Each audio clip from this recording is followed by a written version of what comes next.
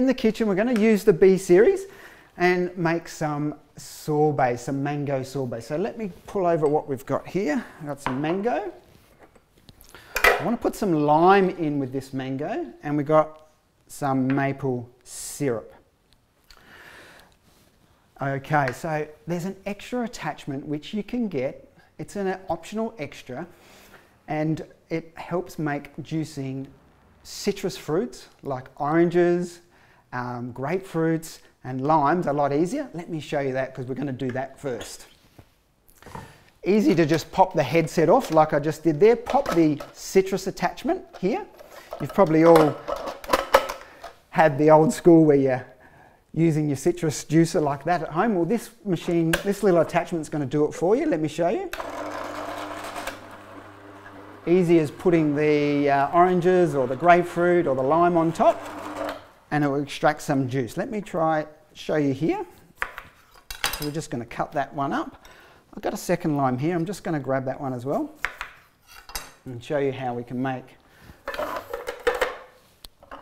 how easy it is to use the machine. Switch it on. And that's all it takes to just extract maximum amount. You're going to get so much more with so less work.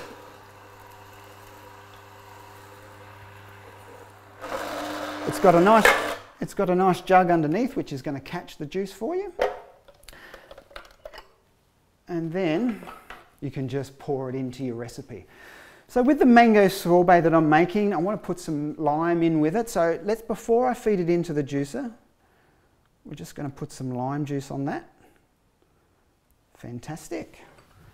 And then what I want is a little bit of maple syrup for this one. So pour in a little bit of maple syrup there. Right, so now my mango lime sorbet is ready to go. Okay, so let's get the juicer in place.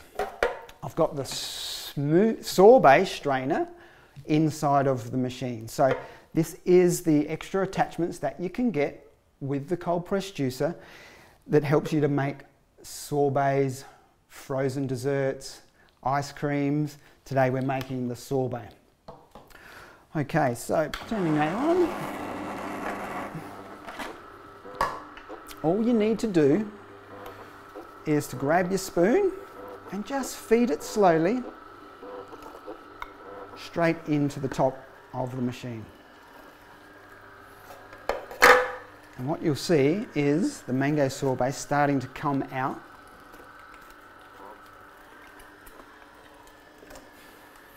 Oh, it smells so good already. So we're just squeezing and pressing when we're making the sorbet. A little bit more. I've got about 2 cups of mango here.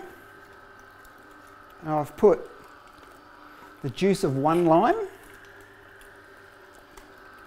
and then a tablespoon of maple syrup to give it that little bit of extra sweetness. Listen how quiet it is, guys. All we're doing is squeezing and pressing. There's no fast spinning metal blades blending it all up. It's just squeezing and pressing the fruits. Okay, look at that. Can you see that there? Let me put it into a bowl for you so you can get the feel of it.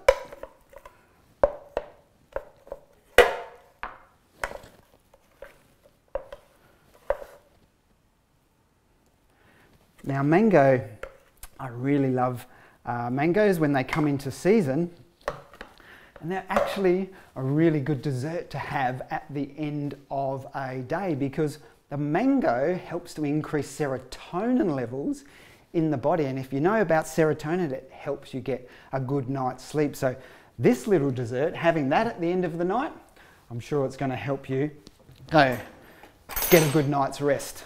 Let's do the taste test, shall we? I can tell already how creamy it is.